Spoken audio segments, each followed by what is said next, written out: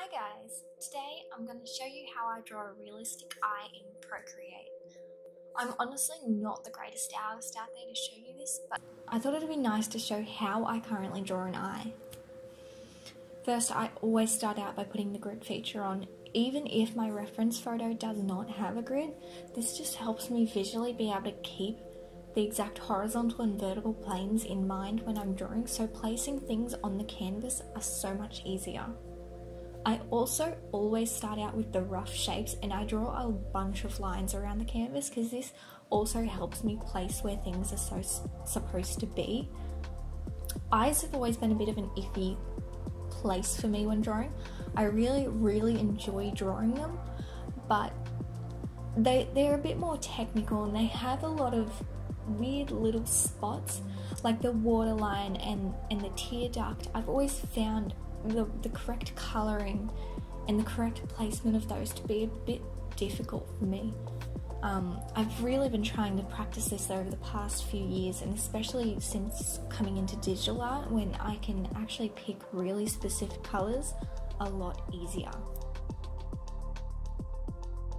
I always choose Pinterest when I'm looking for just a quick study of an eye or lips or nose or anything like that, because I think it's really easy to find really great pictures. I just type something like eye reference aesthetic or something. If you just type eye reference, it comes up with really basic eyes, and I kind of like things that have a little bit of makeup on, not too much. Sometimes I will go and I'll do a really elaborate makeup look or something, but today I just felt like doing something quite simple. But I didn't just want a basic eye with no makeup on, because I think it just makes it a little bit more interesting to add some makeup. Also, this reference does not have eyeliner on, but for me personally, I always just enjoy putting eyeliner on eyes. If you notice, I put it on every single artwork or portrait that I do. I don't really know why, I just really enjoy it. I think it's just, it elongates the eyes, it gives a nice base for eyelashes as well. I always have trouble if I don't put eyeliner making the eyelashes look normal. So if you have that base of black there with the eyeliner, eyelashes become simpler to merge and make more realistic in the portrait.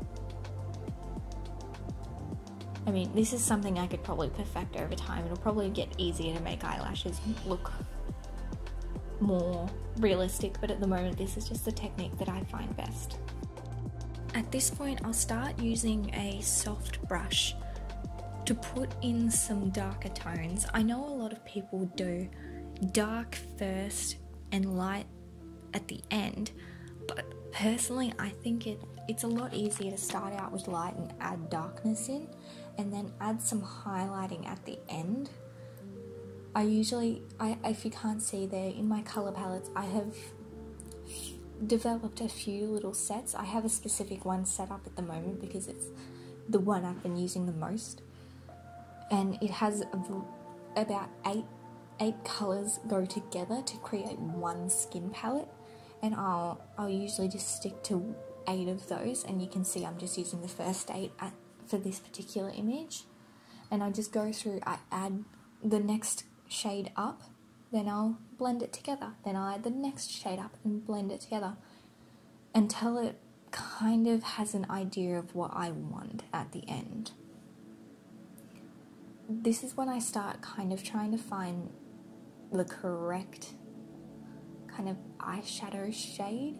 I really could not find it today. I was having a lot of difficulty trying to find the eyeshadow shade, but that doesn't really matter. I really liked this colour.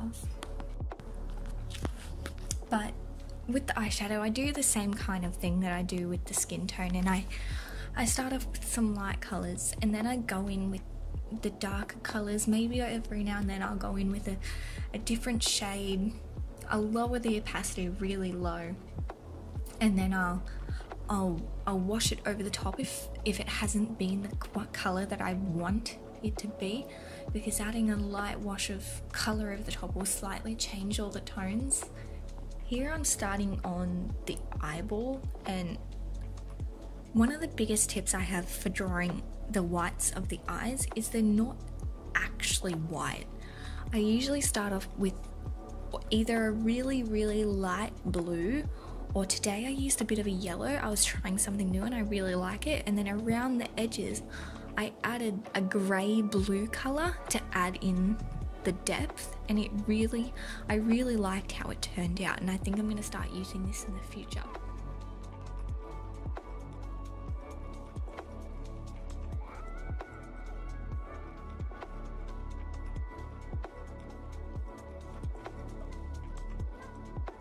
The irises are probably the most difficult part. I have a lot of trouble with this, and you can see I tried to do a few different things. Like, I'd started off just adding in some squiggly lines and then trying to blend them a little bit and then adding some more lines over top, and honestly this didn't really work for me.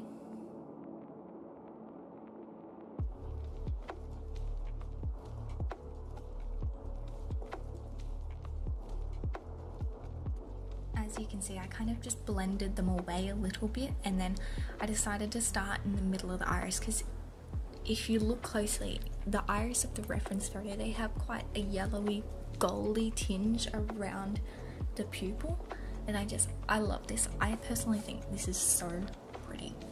And I went in and I found a trick that I actually kind of liked, and I decided to continue going with it, and I put down the colour, blended it out a little bit, and then I made my blending brush really small, and then I kind of just waved it back and forth, and then I changed the brush for the blending tool to the acrylic painting tool.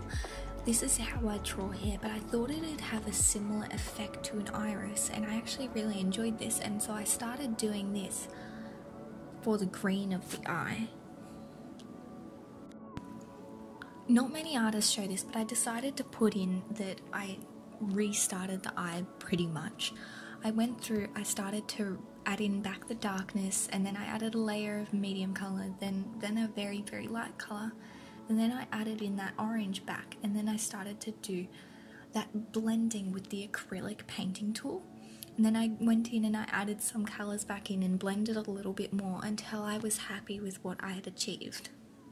At this point I started adding in some little details by putting some darker like V shapes and blending those out a little bit, and then I went in with a really light colour just to add a few little highlights. Now I'm starting to put in the highlights on the iris. This is actually one of my favourite parts in both highlighting the face and highlighting the eyes and the lips. It's my favourite. It's so pretty when you've finished with it.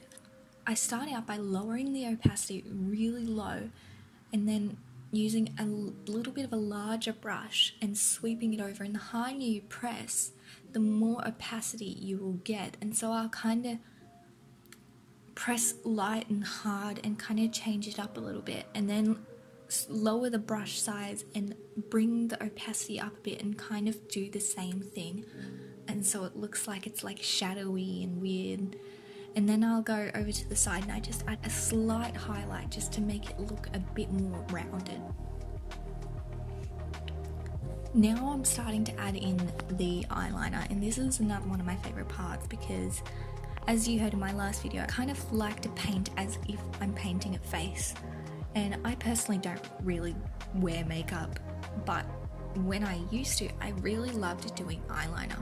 So when I paint a portrait, the eyeliner is also one of my favourite parts because it reminds me of that time when I used to wear eyeliner almost every single day, and it's a lot easier on a painting as well. It's a lot less frustrating because you can screw up as much as you want and it just works. Here I decide I don't think that the colour is quite pink enough, and I start blending that, and I got a bit too excited and I started doing the eyelashes. So once I blended in that purpley pink, I started going in with the eyelashes, and I might do a dedicated video on this, but to put it simply, I use the blending brush and I kind of stroke it through and up and away from the eyeliner, and it kind of makes these really simple eyelashes.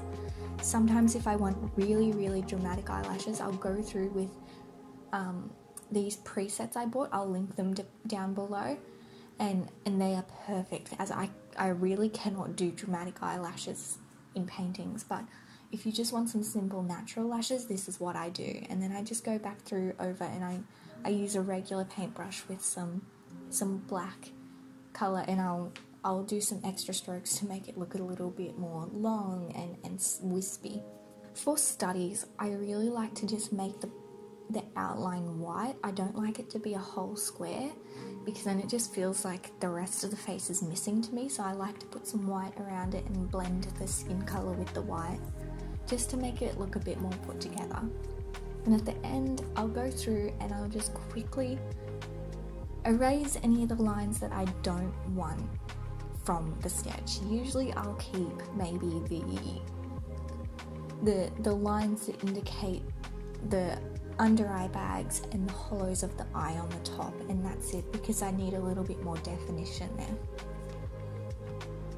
Thank you for watching today's video. If you liked it, give me a thumbs up and be sure to subscribe for more videos like this. I hope you have a wonderful day.